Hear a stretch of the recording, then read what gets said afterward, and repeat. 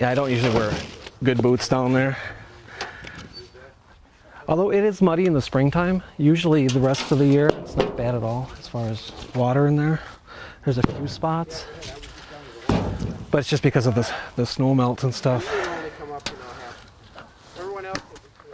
My name is Casey Fisk. I'm a member of the Wisconsin Speleological Society. I'm from Prairie du Sac, Wisconsin.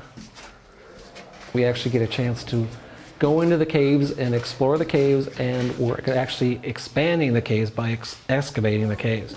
And what we're doing is removing the material that was here when the glaciers came over Wisconsin. They filled all the caves full of material, okay?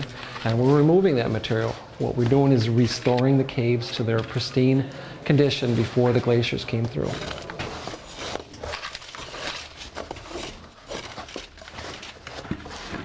We have about 20 people here, I think, working.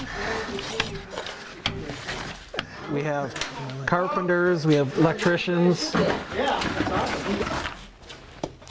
It's quite an eclectic group of people that work here in the caves.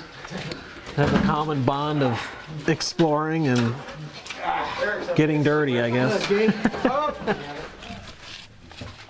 sediment has been here since the last glacier, 10 to 12,000 years ago, and now it's going to see light of day for the first time.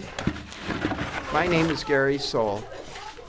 Well, what I'm doing is I'm pushing back a ledge.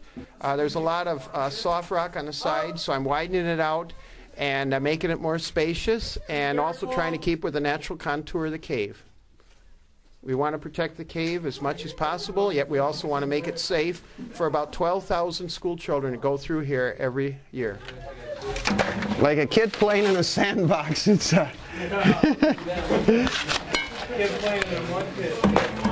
this isn't too bad here, but we'll be able to get this whole corner out. I can see that now.